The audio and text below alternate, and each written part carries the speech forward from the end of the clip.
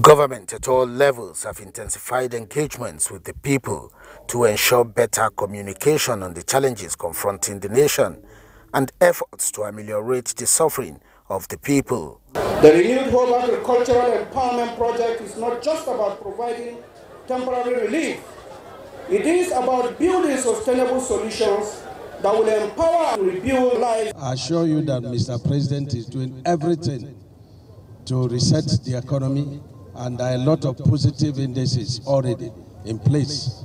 He has, put in place a lot of palliatives.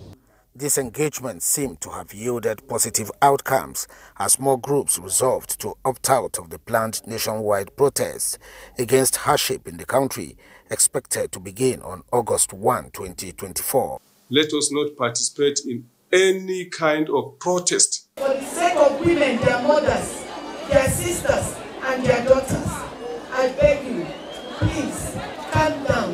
We will not sit here to watch some off movement that believe they are working in the interest of Nigeria to come and bond our infrastructure and slow our movement.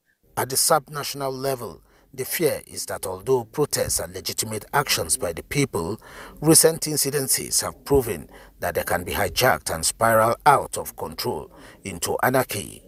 Many say the youth must desist from being used as agents of destabilization. Because we have no other country we can call our own outside Nigeria.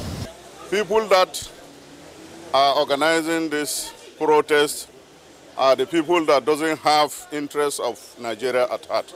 The developmental strides being achieved in various sectors in the last 1 year of the current administration, they say, must be allowed to grow as the groups and individuals distance themselves from the proposed protest.